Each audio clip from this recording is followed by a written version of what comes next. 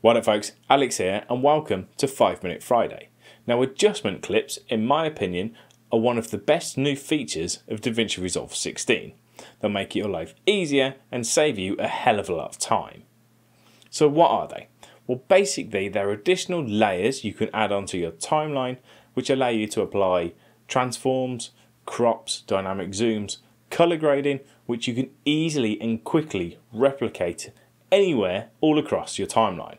Now that sounds confusing, but actually they're really simple and they're really easy. So let's boot up Resolve and I'll show you how it's done.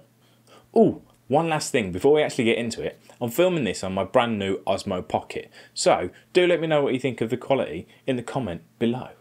Right, let's get Davinci going, shall we? So here we are folks, we're in Davinci Resolve and we're on the Edit tab.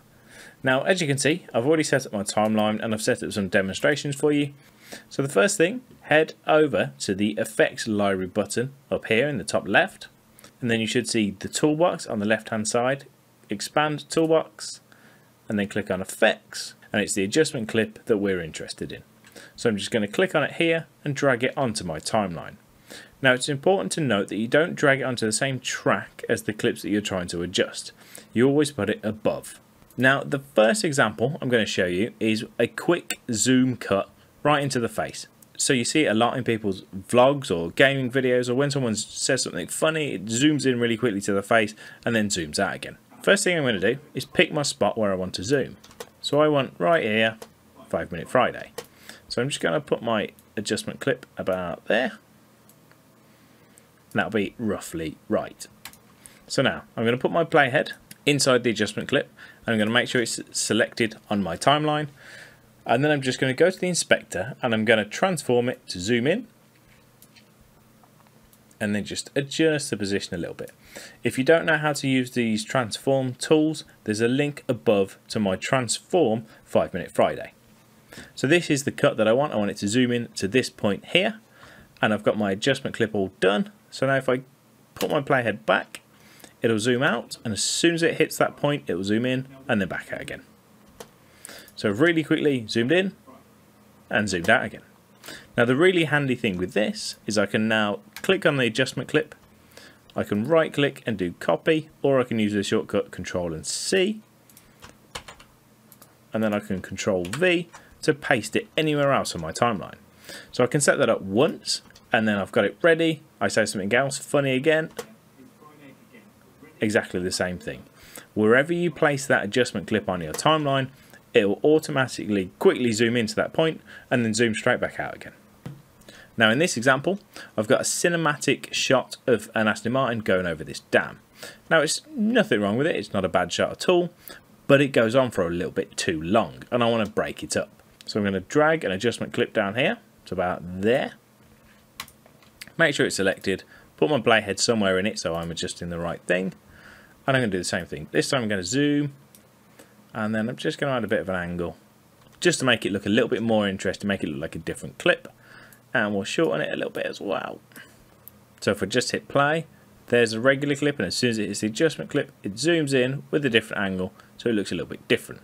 Now that looks okay, but it's a little bit abrupt for my liking, so what I'm actually going to do, click on my adjustment clip, then drag these markers in and in to give it a bit of a fade. So what it will do now is fade into that clip and then back out again.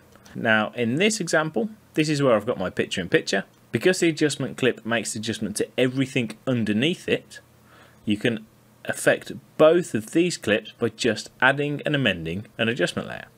So to give you an example, if I went to zoom in to this clip here, obviously it'd just zoom in to my picture within the picture. If I click on this video and zoom, it's just that one. If I select both and zoom, it does weird things because it adjusts them independently.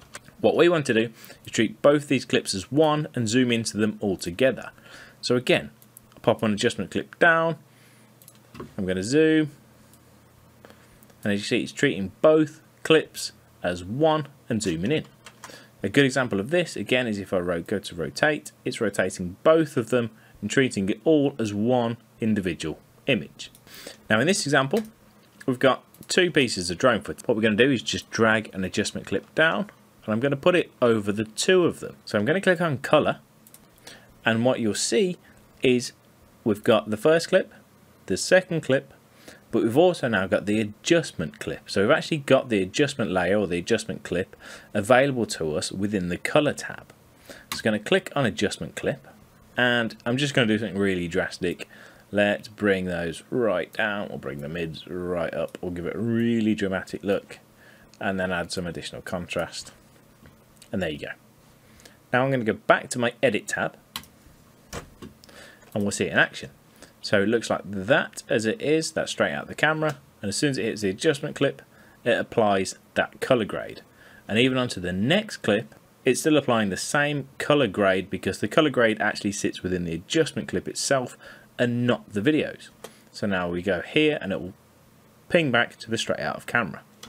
And from here we can make this go all the way to the end, so that grade is covering the lot, or we can just cut it down, we can copy it, we can paste it, we can put it anywhere we like on the timeline, rather than having to go through and grade the clips separately. If this video was useful, give me a thumbs up. If you've got any feedback, pop a comment below, and don't forget to hit subscribe. Thanks for watching, I'll see you next time. Bye!